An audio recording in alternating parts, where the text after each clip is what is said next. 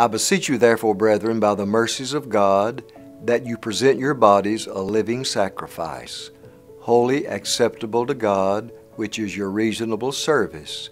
And do not be conformed to this world, but be ye transformed by the renewing of your mind, that you may prove what is that good and acceptable and perfect will of God. Romans chapter 12, verses 1 and 2 is a passage of Scripture that really wraps up how to live the Christian life successfully.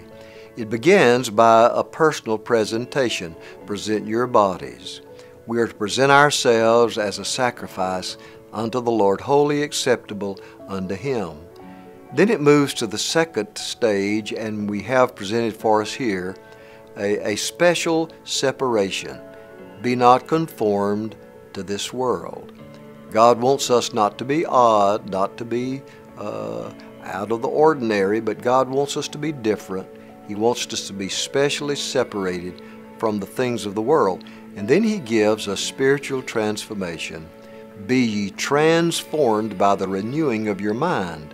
And we renew our mind as we put God's Word into our minds and allow it to get into our hearts. And the result of this is a successful Christian life, because in this way we learn to find and follow God's will for our life. And when we do, we find out our life is good, it is acceptable, it is pleasing unto the Lord.